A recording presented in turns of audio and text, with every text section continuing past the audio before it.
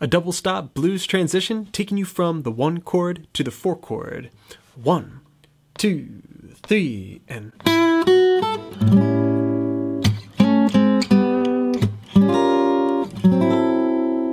Let's break that down. Okay, close look at the fretboard, getting started with another mini tutorial. One of the best ways to grow each day as a guitarist is just to take one small trick and add it into your repertoire. This is oftentimes more effective than having a really diverse practice routine. You're just taking one thing, practicing it to proficiency, so that way it's something that you can use day to day. So in this lesson, I'm going to be sharing with you this very useful, very cool double stop transition that takes you from the 1 chord to the 4 chord in a blues progression in the key of A. Okay, so I'm going to put a tab up for this at patreon.com/swiftlessons. Once again, the little routine sounds like this.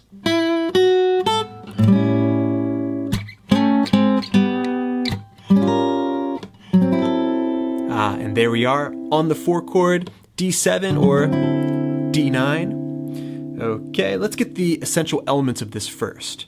Starting off on the A7 chord shape.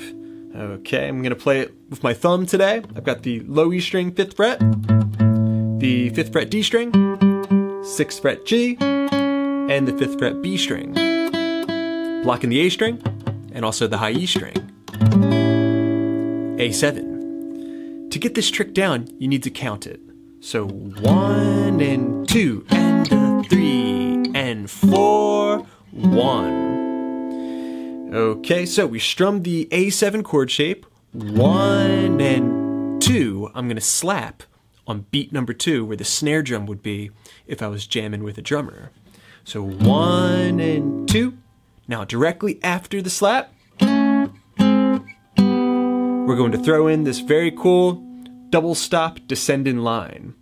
All right, I'm grabbing the 7th fret of the D string and also the 6th fret of the G string.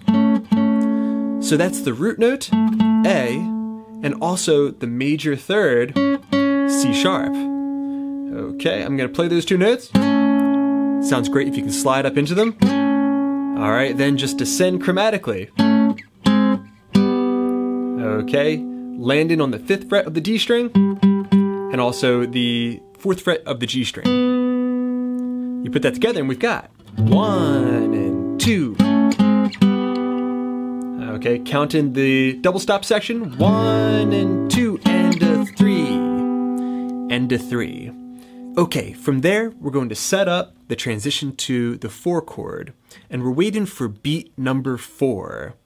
The way we're going to do it is we're going to use this idea of taking the target chord, in this case it's a D9 chord shape, and just playing a partial of it up 1/2 step and then descending down to the target chord. Okay, it sounds like this. 1 and 2. Very cool sound. Okay, so I've got the 6th fret of the D string, and then with my middle finger, I'm barring across the 6 frets of the G string, B string, and high E string. Okay, this is a little piece of a D sharp 9 chord. You bring it down a 1/2 step to get yourself to D9. Okay, a D9 partial, just a piece of the chord. Okay, so that's going to be 4 and 1. All right, and then we start the next measure.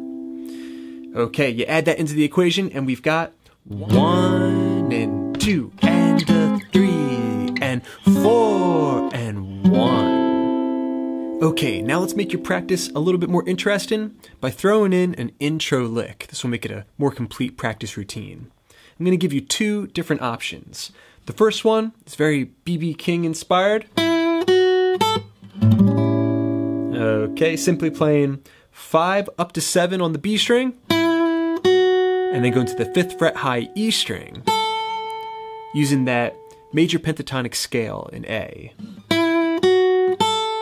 Okay, and you're gonna count that 4 and a 1. Okay. Now as another option, we can kind of play the exact same lick, just a little lower, going down an octave. Okay, so that's 7 on the A string, Then on the D string, 4 up to 7. Again, that major pentatonic scale. 1 and 2.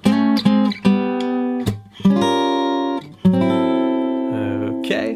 And as added practice, you might also want to make this sound as you transition to the 4 chord.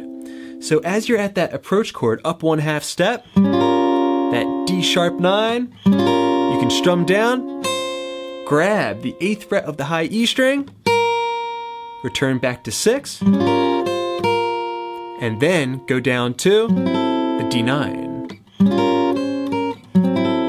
Very bluesy, very cool. Okay, add that into the mix, and we have 1, 2, 3, and 4, and a 1, and 2, and a 3, and 4, and a 1. Okay, so practice those techniques a bunch, get them into your muscle memory, see if you can pull up some backing tracks. I got a bunch at patreon.com/Swiftlessons, and see if you can actually apply this today. Now, it's so cool if you can add in chordal elements and double stops into your licks. It's just something that professional, really high-level blues players do all the time. All right, friends, thanks so much for checking out this mini lead guitar tutorial. I hope you enjoyed it. Let me know what you think in the comments section down below. As always, big thanks to my patrons. I hope you're enjoying all those extra resources.